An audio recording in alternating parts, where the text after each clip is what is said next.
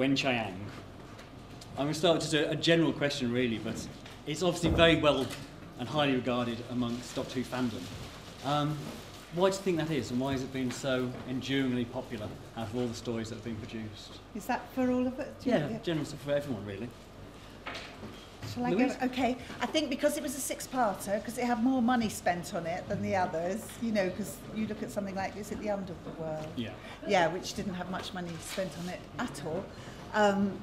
And they hauled in the budget for this one. Also, I think Robert Holmes was the Moffat of his time. I think he really knew how to write a script, and he would shamelessly plagiarise. So we've got, you know, Eliza Doolittle going on, we've got Sherlock Holmes going on, we've got. He's really picked his moments to you know, haul those two stories together. And of course, the original intention was that Leela was a pupil, and Tom, the Doctor, was the tutor. So he really exploited that in that story. And I just think Victoriana London is always a hit. Whenever you visit there, whatever programme visit there, somehow it seems to work. It's a sort of romantic English subliminal memory going on. I don't know, we've got it's grandparents. Very real. Yeah, the fog always rolls in. Very real. Yeah. Do you think it's something that the BBC excels at, actually? They've got, they know that era, they've done They're it. They're good at the costume drama, aren't they? They dramas. can do it. And there are no robots. No. Gentlemen, I mean, when you were on Doctor Who, did you feel at the time that this has got real quality about it, or were you disappointed that you didn't get Baker foil monsters and high collars? No, it was a lovely job to do, and having 6 episodes, it expanded slowly and just displayed itself in a funny kind of way. But when I watched it, when I came to the last one of these, the only problem was the monster, but you know, but the rest of it is terrific. And the monster is shown just in quick clips, so you don't actually see it much. Somebody brought up a photograph, and the monster was there revealed in all its velvet glory, you know, but we didn't see that. We're talking about the giant rat. Yes. But it wouldn't be Talons without the giant rat. We're talking about you. You just got quick flashes of it. It was never dwelt on, really, so it was mysterious. And the leisurely way you were drawn into it, I think, was wonderful, because you had all these episodes. And David Maloney had exactly the right touch. Yes, good director. I've worked with him several times. Very good. Actually, can I just expand on that? How would you describe David's style of directing? Kind of laid back. He was not obtrusive, was he? I mean, he was an ex-actor. He would just let you get on with it, basically. And that's actors will tell you that the most important thing in casting a thing is casting it, really. You get the right faces, the right people, and hopefully they'll interact, and you let them get on with it. A good director tells you what he thinks the show's about, says, do it. And they say, well, we don't put more of that, and maybe a bit less of that. But they don't actually say to you, do it this way. Or at least most actors don't like to be told that. In that period, there were actors who said, this director's very strange, he hasn't told me how to play the part. And you think, you're a bloody actor, you bring it with you, you know. It's amazing. But David was very laid back because he was an actor. Very laid back. He was also slightly preoccupied because Blake 7 was just beginning around then. Of course. And he was casting that at the time. So my friend Jan Chappell, who was in Blake 7, I remember him coming up to me one lunchtime and going, you know, what's she like? Is she nice to work with? Is she? Because he absolutely adored her performances, and he just wanted to know if she'd be a team player, which of course she is. So he was juggling around that time. So, but he, as you say, and as Pennant Roberts used to say, if you've cast it properly and it's written well, then you can just sit back and let it happen. Actually, just talking about the casting, gentlemen, I think we're quite aware of the story of your casting, but there's a gentleman here. Did you have to audition, or did you get a phone call from David saying, I think you're perfect for this? I don't think you usually audition for television. You just go and have a meeting usually with the director and the producers, and I mean, maybe nowadays they do, but I liked him very much, especially as he cast me. Yeah. Well, I just got a phone call because I'd worked with him before, and I got come and be in Doctor Who. Oh, great! And what had you worked on previously? Fall of Eagles, which is about a Victorian piece about the leading into the First World War, and the fact that the Kaiser, the Tsar, and Queen Victoria, they're all related and things. And I was a man who was sent to a man called Sir Morrell Mackenzie, who was Compton Mackenzie's great uncle, Faye Compton's great uncle, and he was an ear, nose and throat surgeon, and he was sent out to Germany by Queen Victoria to look at Frederick II, who was married to Queen Victoria's daughter, who was the father of the Kaiser Bill, basically. And he had got syphilis, which had gone into his throat, which apparently he got when he went to the opening of the Suez Canal. And so I was a specialist in this, and I was sent out from London to examine him. But it was a terrific series, actually, but it was a historical thing, so the limited life, it was, you weren't going to get thousands of episodes like Doctor Who's had. You know. Right. I must say that obviously in preparation for today's interview, I was looking through your CVs, and David, it struck me that you've done everything from First Among Equals to the Chuckle Brothers. Yes. You've had a very varied career. Well, I learned at an early age to take the first job I was offered. And so I've never become fashionable, so I've never fallen out of fashion. And I just keep rolling on.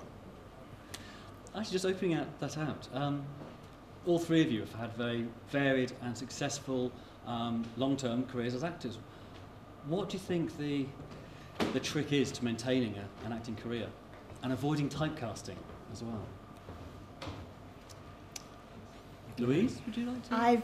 I've really tried hard not to spend more than 2 years off the stage. I think the stage keeps you match fit, and you can always reduce something, but it's much harder to push it out to the back of a theatre. So I really try hard to do some live theatre, and I think there's nothing like the energy of a live audience and the interaction that goes on, whether you're talking directly to them or whether you're just waiting for the laugh or hearing the pin drop silence. I just think there's something about that group energy that is almost divine.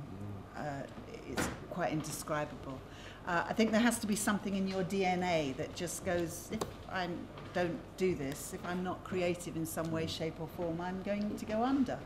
So it's just refusing to give in, really. And it's tougher, excuse me guys, but it's tough for women because out of every 7 jobs, 5 of them are for men.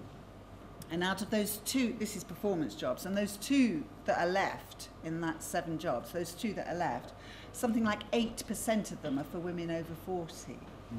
So we've got to get really proactive if we want to stay active in this profession and just get down to writing, which is what I'm doing. So it's kind of refusing to be let go of, I think, rather than What are you writing, Louise? I've written for Big Finish, a story for Tom Baker and I, which is we're recording next week. Is there a part for me in it? It's cast iron. Oh. Now she tells me. Good try there. I'm impressed, that's good. Louise, could you give us some hints about what to expect, without giving too much away about your script for Big Finish? Because Doctor Who is often about going out into the big great. What I wanted to do is bring it in. So it's all set on the TARDIS. I don't really want to say any more than that.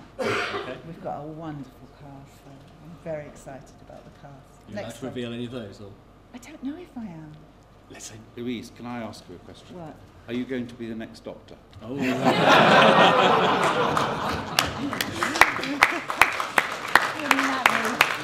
I've had a little spat on Twitter about the Doctor being a woman, because Tom Spilsbury, wonderful Tom, who edits the Doctor Who magazine, said, if you don't want a black doctor, then you're racist, but if you don't want a woman doctor, it doesn't necessarily mean you're sexist. And my hackles just went.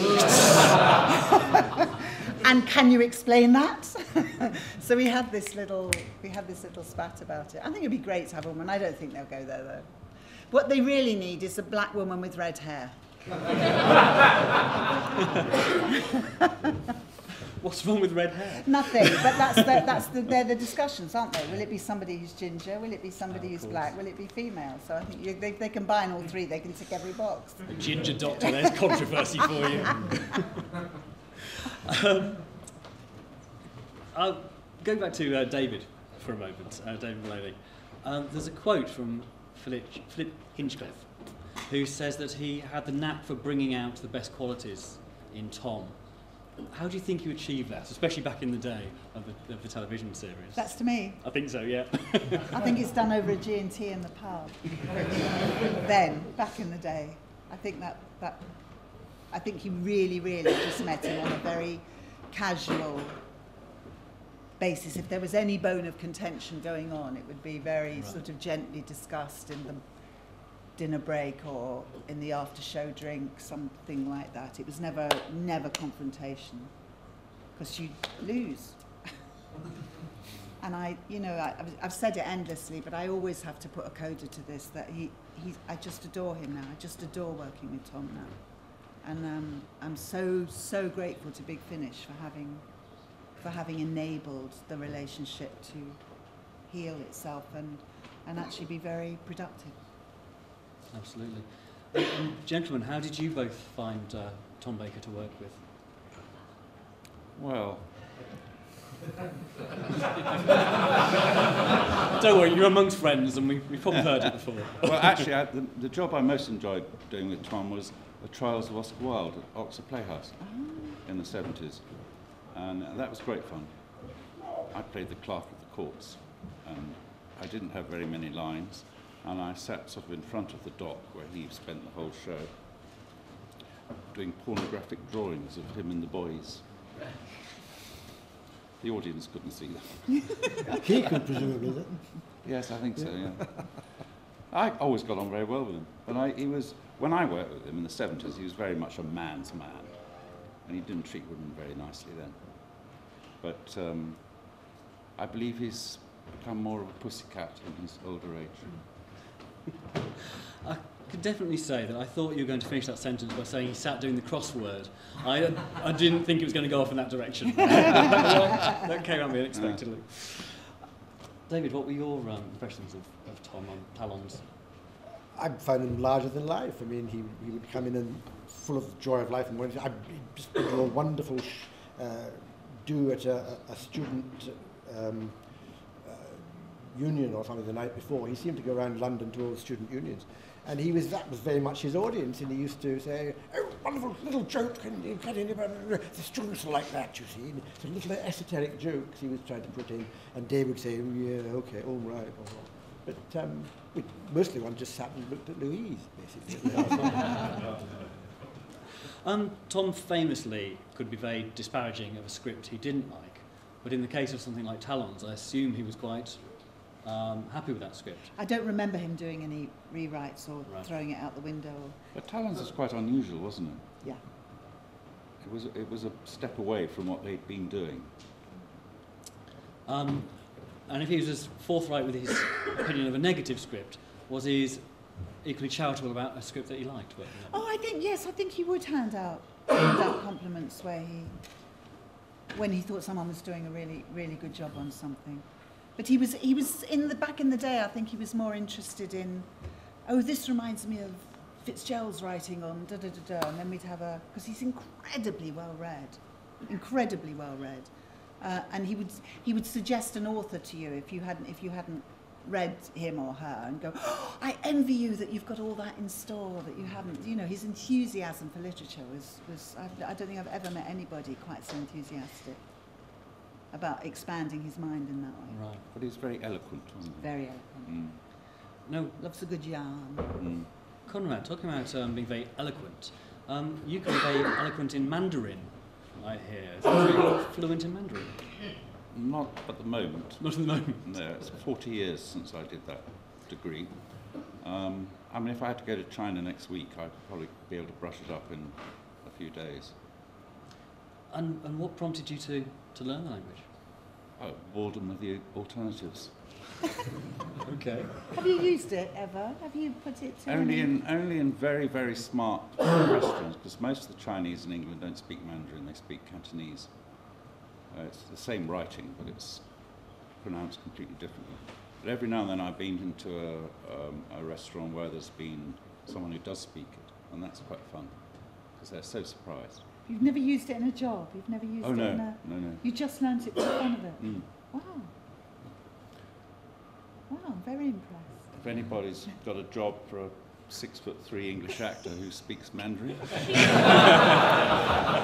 have to write one. Well, David Yip sort of cornered that, didn't he, really? Well, actually, you've gone beautifully into the territory that I want to go into next, about the political correctness of casting a white actor as a Chinese villain in Talons. Was that ever discussed or an issue at the time, or was it just well, it wasn't, was it? Convention? I mean, it wasn't very long after that Gambon wasn't allowed to play Othello. And that's the Othello we've lost. He would have been a wonderful Othello. I mean, if a black actor can play Hamlet, why can't a white actor play Othello? Because Othello's specifically written for a black person. But didn't he Very play Othello specifically. at the Birmingham Rep? Yeah, but he was going to do it at the National, and they cancelled it, so there was a lot of fuss. I was rung up by the Sunday Mail last week to discuss racism in Doctor Who, and specifically Leela, because I had to do an hour and a half makeup, full body makeup, so that I looked, mixed race or tanned or whatever. They decided I was dark skinned. And I said I would do it on condition I had copy approval, because we all know what the Sunday Mail are like. They'll put words in your mouth or make it appear, even if they haven't got the quotes around them, they make it appear that you've said something and anyway, they wouldn't give me copy approval, so I went, thanks but no thanks. But is that the Mail on Sunday rather than the Sunday Mail? Oh, sorry, the Mail on Sunday, yes. The Scots among you will know the Sunday Mail is a different thing. Yes, sorry, I didn't mean to decry your wonderful. I didn't mean to be racist.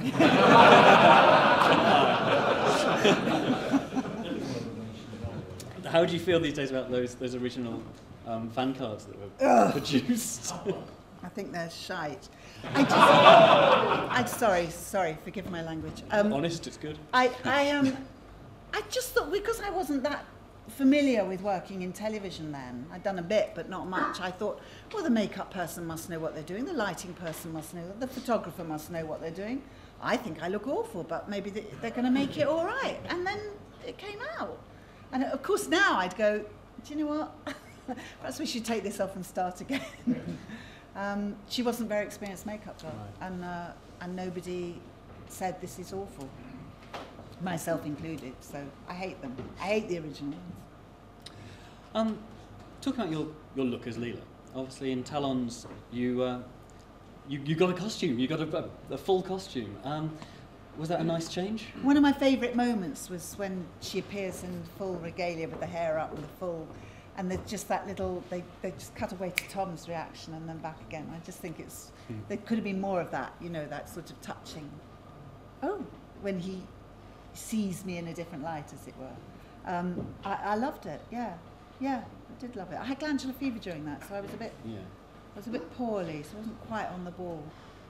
But we all like dressing up. It was my favourite toy as a child, was the dressing up box. There's it's about lovely moments, but there's one of my favourite scenes, and it's just a tiny little moment when you're in the back of the hansom cab with Lightfoot and he's smoking. And Leela is fascinated, and please don't be offended. I think you'll understand what I'm saying here. Okay.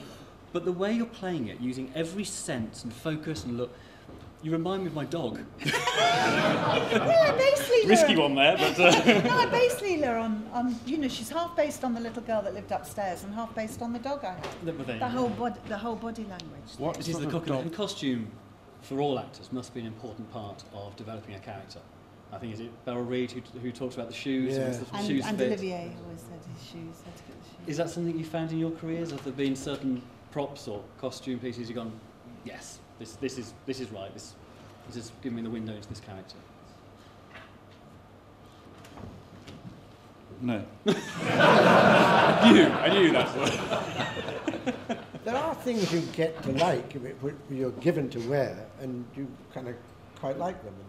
And things that costumes make you stand up straight and things which you think, yes, it's rather nice. But I just read the script and get some kind of impression from that and try and match up the acting with what I got the impression from the page from.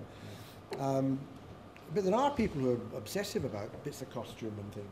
Actors are very strange about all sorts of things. They won't say lines because they can't say it because they're a person rather than the character they're playing. It's very strange.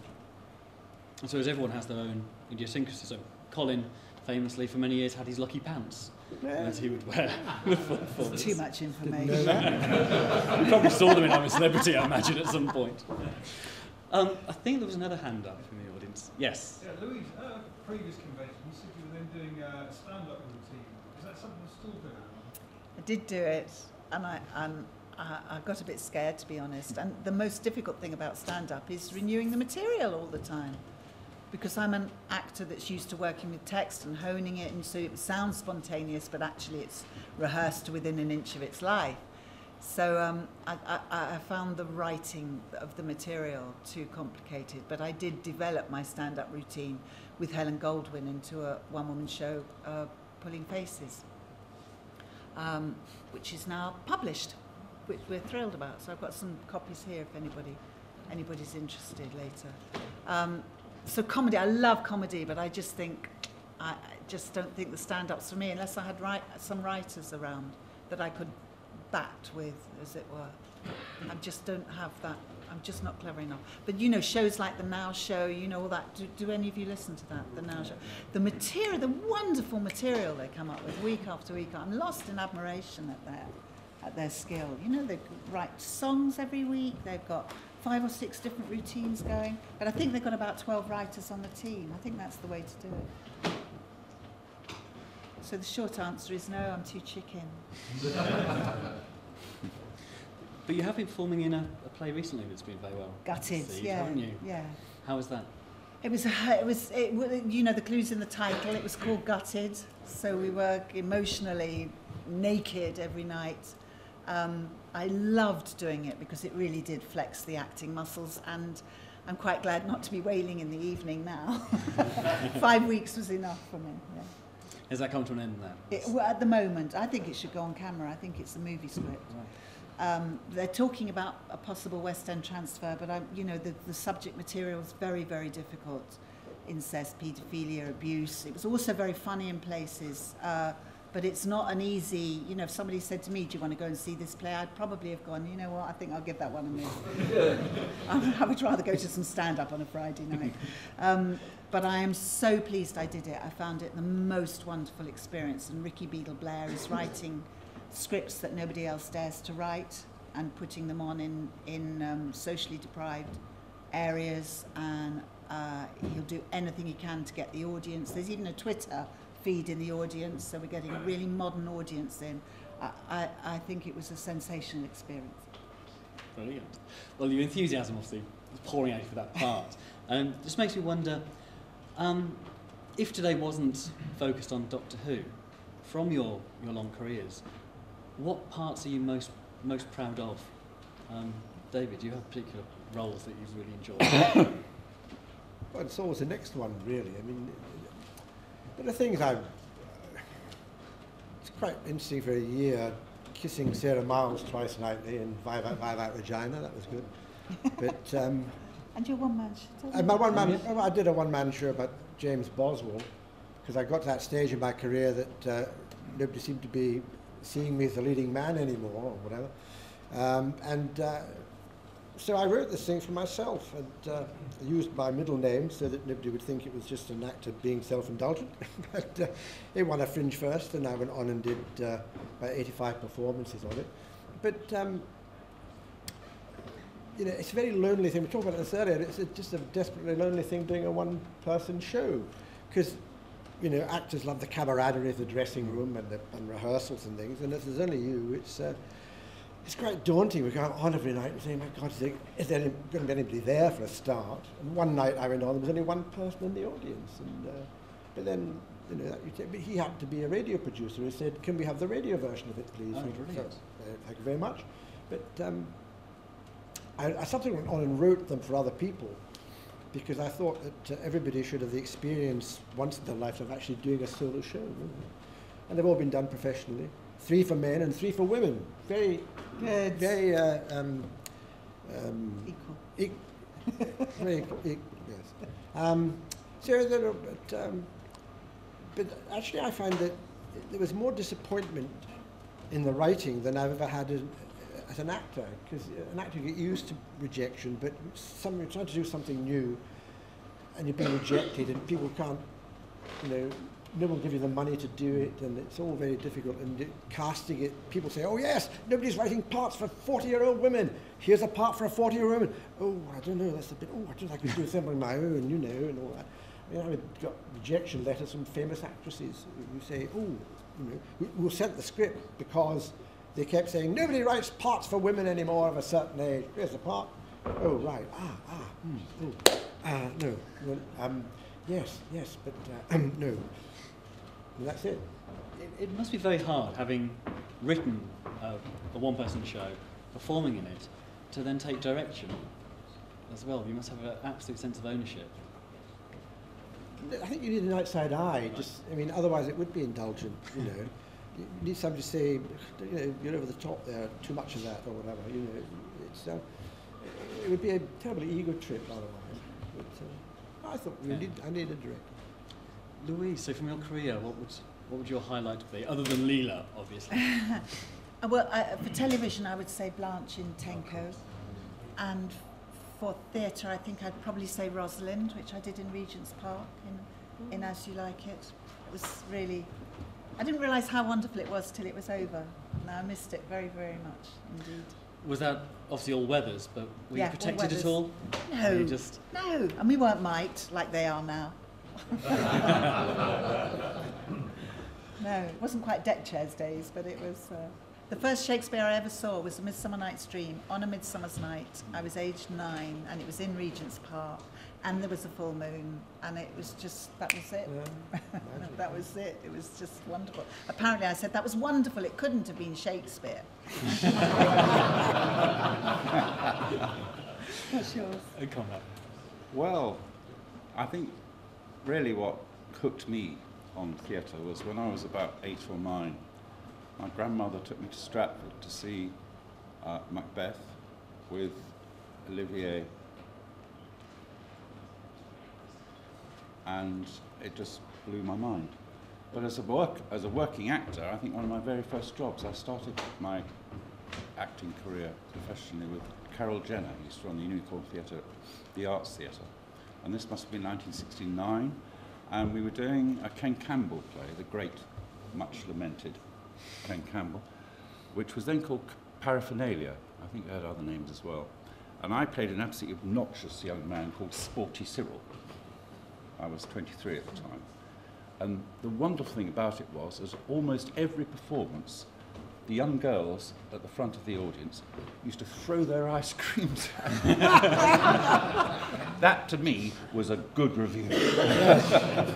And something to snack on later as well. Yeah. And on that note, we've run out of time, I'm afraid. Can we please put our hands together for a brilliant